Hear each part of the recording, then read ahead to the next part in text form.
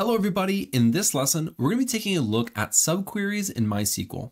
Now subquery is basically just a query within another query.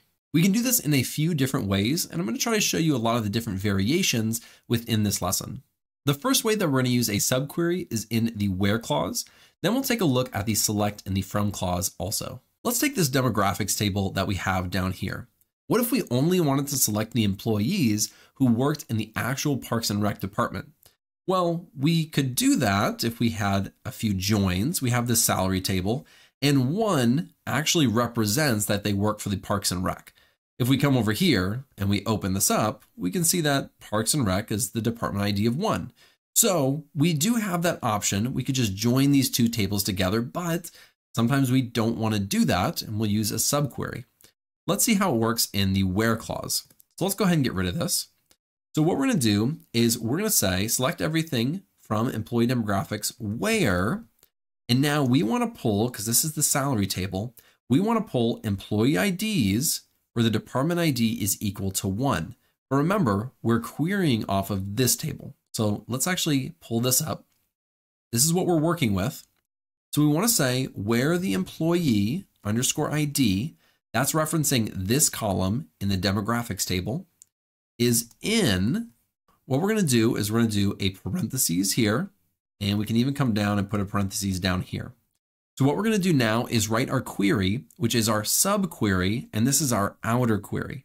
So now we're going to write an entirely other query within this. So we'll say select, and now we're going to say employee underscore ID, and let's just bring this over. I usually have it something like this, and I'm going to try to bring this down a little bit.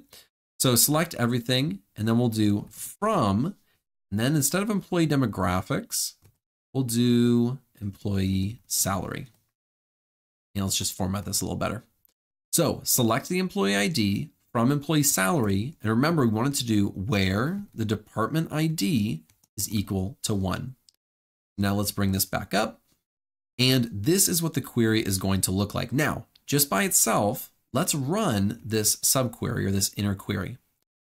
When we run this, it's going to create this list of just employee IDs where the department ID is equal to 1. So when we say where the employee ID from the employee demographics table is in, it's going to try to match those employee IDs to this list of employee IDs.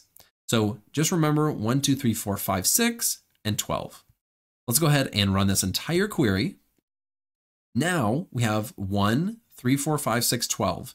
If you remember from previous lessons, the 2 is Ron Swanson, and he's only in the salary table. So since we're doing just the employee demographics table, he's not in here. So what we're doing is we're selecting everything from the employee demographics where the employee ID in this table matches or is in the select employee ID from the salary table where the department ID is equal to 1. In essence, this is what a subquery is. It's a query within a query. Now, what would happen if we have the employee ID, but we also wanted to say the department ID, because we just wanted to view this. Let's go ahead and try to run this. We are going to get no output, and we're going to get an error that says operand should contain 1 column. The operand referring to this entire thing right here, because this is an operator. So this is our operand, and we're returning 2 columns in here, which is saying we cannot do. We have to only have 1. So now if we run this, it works perfectly well. And let's bring that down. Now we can also use the subquery in a select statement. So let's take a look at that next. Let's go down here, and let's say we want to do select everything from employee underscore salary. And let me spell that right. Let's say we want to look at all the salaries just like how we have it now, but in a column next to it, we also want to compare it to the average salary for everyone. So we'll be able to see, whether somebody's salary is above average or below average.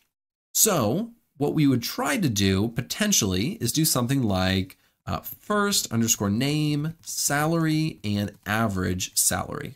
And we try to run this. And of course, we're going to get an error. It's going to basically tell us that we need to group by if we're doing this.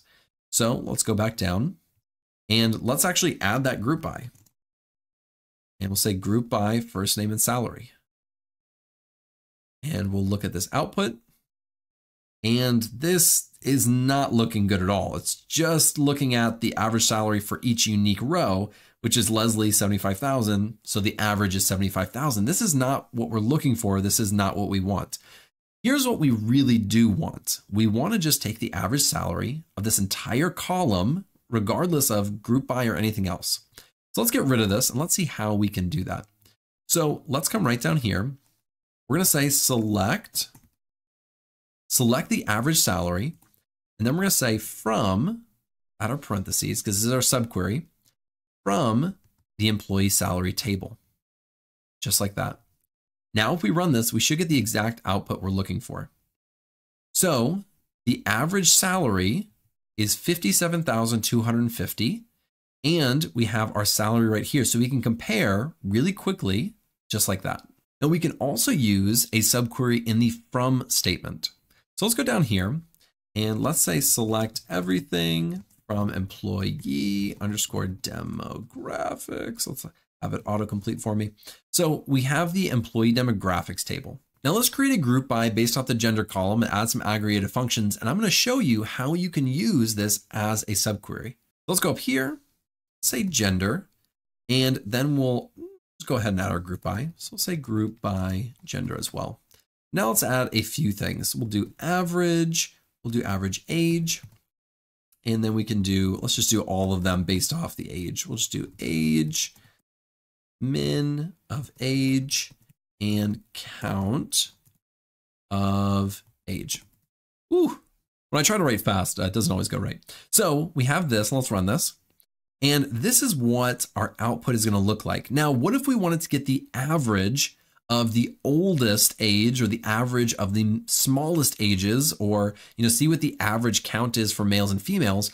Well, we can't do that given this table, but let's do something right here. Select everything, and then we're going to say from, and in our from statement, we're going to have a parentheses. We're going to paste our select statement and then close the parentheses. So we're going to select everything from this output that is right down here. So if we run just this, we're going to get an error, and forgot this was going to happen, but every derived table must have its own alias. So you have to name a table. I forgot it does that. All we have to do to fix this is just name it. So we'll say as, and we'll say aggregated table. We'll just call it aggregated table. So let's run this, and we get the exact same output. But here's the neat thing is we can now select, we can do gender, and these are actually the column names now. So I can do the average of this column right here, but I can't do it just like this because it's going to give us an error. And I'll show you why in just a second. It says unknown column age in field list. So what it's saying is we're trying to perform an aggregated function on the aggregation of an age column, but we don't have an age column in our table right here. Let me run this again. We have a column named this exact thing. So what we actually need to do is do this backtick and backtick. This is the actual name of the column. It's not an aggregation anymore. The backtick on my laptop is right above the tab on the far left-hand side, right under the escape. That's where mine is. So these backticks, it's not a quote like this, it's a backtick. So you just need to find that on your keyboard. But now if we run this, it looks like we encountered another error. It says in aggregated query without group by. That's right. Now we need a group by. So now we need a group by gender. Sometimes you got to figure this out on the fly, and it should work. There we go. So now we can perform aggregations on this table. Now, this doesn't actually work perfect because we're still grouping by the female male, but let's get rid of this for a second. And we'll get rid of this group by entirely. And if we run this, we're now looking at the averages of this column right here, max age.